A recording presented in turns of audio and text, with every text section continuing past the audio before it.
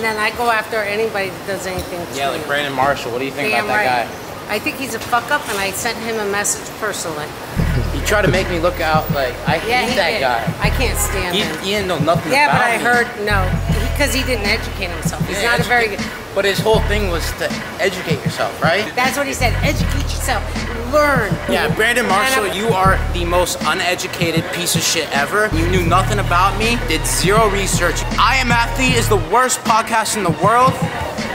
All right, well said. All right, boys, that was the video. I want to say thank you guys so much. And the reason why I said I Am Athlete's the worst podcast ever is because he had me on not knowing who I was or what I was about or anything about me. One of my close friends, he doesn't like. So he had me on to try to cancel me without knowing nothing about me. And as a podcast host, I think that he shouldn't have a platform, like to be a podcast host. So I think Brandon Marshall should be canceled from doing podcasts because you don't have a guest on, know nothing about them, attack them, try to cancel somebody just because you don't like their friend. And I think someone like that like shouldn't have a podcast platform. I think that someone that's willing to do that, that's not a podcast host. Hashtag cancel Bradley Martin, or, oh Jesus Christ. Hashtag cancel Bradley Martin, yes. And hashtag cancel Brandon Marshall. I think Brandon Marshall should not be allowed to do a podcast. I think I Am Athlete is the worst podcast ever. I Am Athlete, you're not gonna be successful having people on your podcast doing no research on them and trying to attack them,